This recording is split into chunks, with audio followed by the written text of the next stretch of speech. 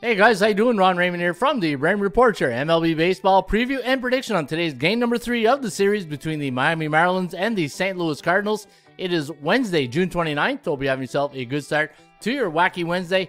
As always, don't forget, subscribe to our channel by tapping that notification bell in the top right-hand corner. All right, the Miami Marlins losing game number 2 of the series last night.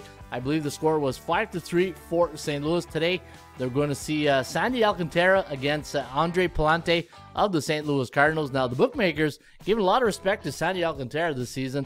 Minus 130 is the line, 7.5 is the total. ATS forecast system play going to leave with Miami in game number 3, 4.09 to 3.85. The over-under listed at 7.94, so it does like it to go over the total. Let's take a look at the daily market value index. I did have the Miami Marlins listed at minus 121 in this situation, and you can see you're getting fair market value at minus 130. A 48.5% chance of winning for the home underdog St. Louis Cardinals at 48.5, but very close behind is 47.2 for the Miami Marlins. Your Kogo's right there at a coin flip at 48%. The Marlins on a 2-game losing streak. Let's get to your fun fact department right here. And anytime the Marlins are 120 to 140 road favorite, and it's the 3rd game of a series, the last 7 years, the over is 10-2-1 for the Miami Marlins. Folks, don't forget, you can follow my baseball picks each and every day right here at bullpenpicks.com. Cheers.